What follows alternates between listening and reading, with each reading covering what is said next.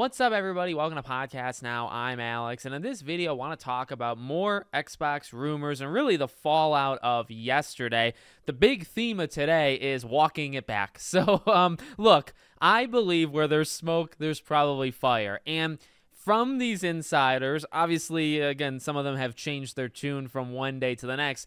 It seems like the idea is that some games are going to go multi-platform. Maybe, so you know how we heard about like the Indiana Joneses of the world or even Starfield, right? Although Starfield specifically I have seen is being walked back. But say the rumor about Indy, right? Comes out in December and then maybe it does a 3, 4, 5, 6 month thing later and it comes out on PlayStation. It seems like that is more the thing, or games just coming to PlayStation much, much later versus like day one, like maybe the Halo stuff and the Gears of War stuff. Maybe that stuff doesn't happen. It is honestly a cluster F, out there. And I will take offense to some of it. I saw, and, I've mentioned this guy before, and I like, Jez Corden. Jez will say that. Jez Corden, I think, is a very, very good insider, but him specifically, and I did see, like, Nate the Hate, I think, was another one that kind of walked things back. Jez Corden, I saw talk about how on, next week, when we get the info from Microsoft, from Xbox, it's going to make people look really silly because people maybe jumped the gun. He was the one to tweet about Halo coming to PlayStation. So you can't literally tweet out the biggest franchise, the mascot, Master Chief. You can't tweet out to expect Halo on PlayStation and then 5, 6 hours later say, hey, people are getting a little too crazy with these rumors. They need to kind of walk it back. They're all part of it. So, I mentioned him specifically because I thought that was just hilarious seeing it. But pretty much every insider is saying it now, where, hey, maybe the Starfield thing was kind of jumping the gun too fast, or, Xbox isn't leaving the console space. Here's what I'll say, and I said part of this, yesterday, and let's kind of like reintroduce it or, re-talk about it. What I have a feeling is going to happen is no matter what they do, it is the beginning of maybe probably the end. So I said yesterday, even if you don't go all the way, even if you do this indie thing or a Halo thing or a Gears of War, any of this stuff, it shows a willingness to to start to leave behind your console. Now, again, like I'm not attacking. I don't actually even look at it as that big of a negative. We talked about that yesterday, right? The value of the box versus, I guess, the value of Xbox, the company. They're kind of two different things. I get people being upset because if you bought an Xbox, you bought it for specific reasons, and their strategy just starts to take a hard left. Well, that screws you over, right? So I think there are reasons to be upset, but I really don't think it's the biggest deal of all time in terms of like a negative backlash against Xbox. But no matter what happens, I think it still could lead to something we did talk about yesterday and what all of these insiders are kind of talking about. I saw one thing today about if they say are kind of almost polite to Sony, right? If they have this kind of like working relationship with even just putting some games on PlayStation, that might down the road lead to maybe Game Pass and a more kind of a specific version of Game Pass. Maybe not everything. And I have thought about this. It would have to be kind of different, right? If you ever actually did Game Pass on PlayStation, a lot of Game Pass games and PlayStation Plus games, they're the same. Sometimes they'll leave one to go to the other, and you can kind of see, like behind the scenes, you can imagine the contracts expiring, right, and renewing. So yeah, that does happen all the time, and a lot of these games do exchange. They're the exact same thing. So if you were to ever put Game Pass on PlayStation, obviously it's different. If you do it, say, on Switch, it doesn't have anything like that. But if you do it specifically on PlayStation, you'd have to work it out. You'd have to do something. You'd have to really mess around with it because you'd basically be offering a good percentage of the same game Sony does. Obviously, then there's the Xbox exclusive. So, look, I guess maybe we got a little too ahead of ourselves yesterday. I think a lot of it will still happen. I know there's the talk today of like Xbox employees don't even know what's going on, and it's actually Microsoft doing it. We kind of talked about that, right? Where it's Microsoft that's kind of upset with the money and the situation, and so they're taking the detour where it's like, hey, we need a new strategy to make more money, and we're just going to kind of override you.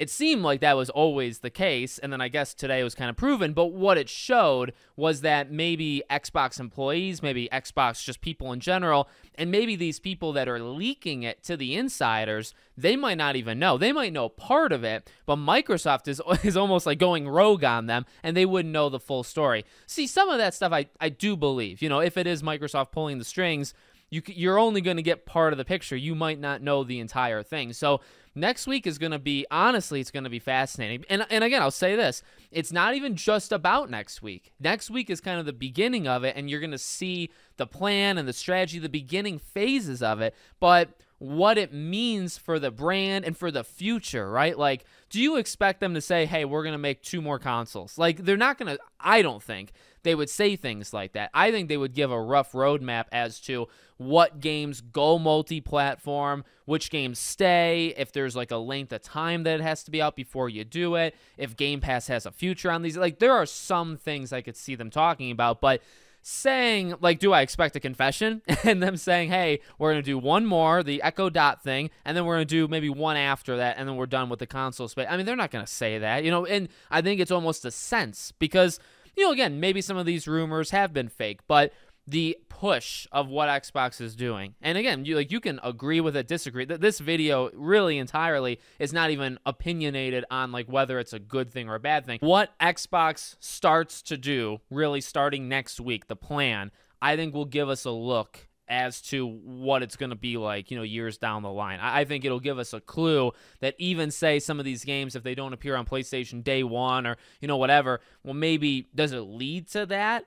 I honestly believe, just even from what we're hearing, it probably does. Like, that's where you're going.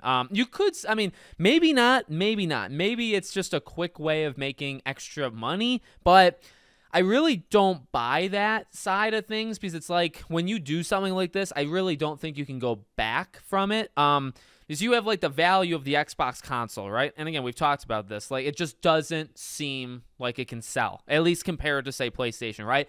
And maybe it's true. Maybe, you know, what Phil Spencer said, like they're kind of engraved. Like, people have their kind of loyalty to the brand, and it's very hard to kind of switch that. So by doing a plan, say, to, okay, if you put Starfield on PlayStation, you know, a year later, right?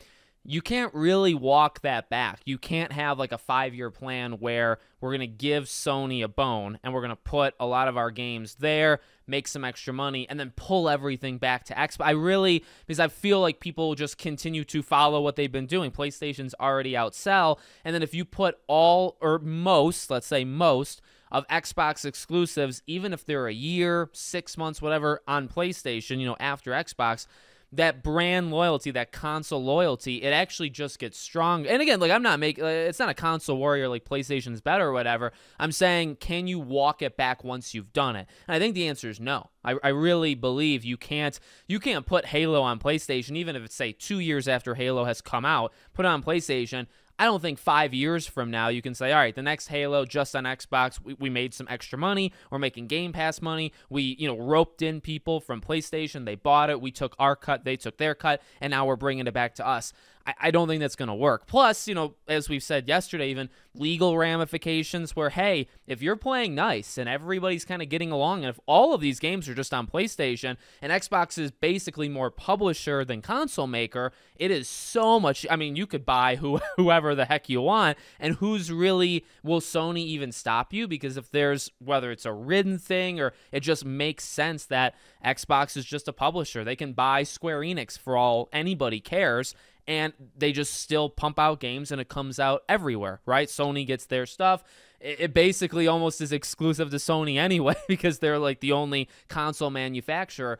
If that's the way it is it easier for Microsoft to you know, eat up all these companies? Probably. It probably is. So you can't walk that back. You can't 5 years after say, we tricked you. We're not doing that anymore. Now it's all ours, and we're going to make a new Xbox console. I don't know. I really don't think that would work. So we'll see what happens. Going to be very, very interesting. Again, not just next week, but next week's kind of the beginning, not necessarily of the end, but it's the beginning of whatever the heck this next phase is, which is exciting to me. So let me know what you guys think. Make sure, as always, you're subscribed to the channel, bell icon turned on, and hope to see you all on the next one.